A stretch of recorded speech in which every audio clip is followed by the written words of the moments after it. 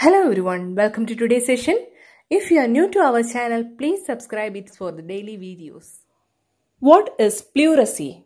When you breathe, the thin tissue that line your lungs and chest wall called the pleura rub together. Typically, this is not a problem because the tissue is satiny and generates no friction. However, when this tissue is inflamed or infected, it becomes irritated and swollen, causing significant pain.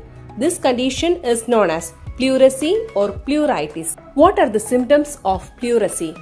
The chief symptom associated with pleurisy is a sharp, stabbing pain when you breathe. Fever, chills, and loss of appetite are also possible symptoms depending on the condition that's causing the pleurisy.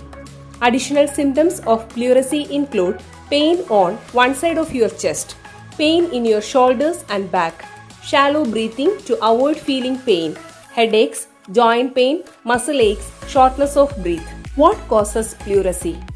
Viral infections are the most common cause of pleurisy.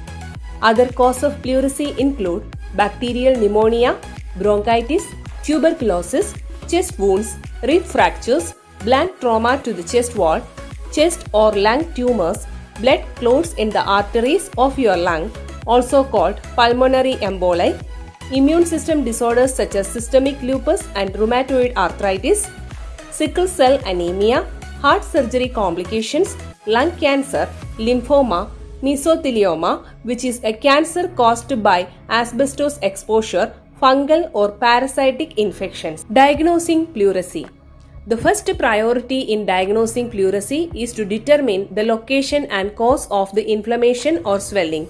Chest X-rays, blood test, thoracentesis, CT scan, ultrasound, biopsy, thoracoscopy. Antibiotics for bacterial infection, over-the-counter medicines including aspirin or Bayer, ibuprofen or Advil, or other non-steroidal anti-inflammatory drugs, prescription, pain and cough medication that may contain codeine, medications to break up any blood clots or large collections of pus and mucus, bronchodilators via metered dose inhaler devices such as those used to treat asthma.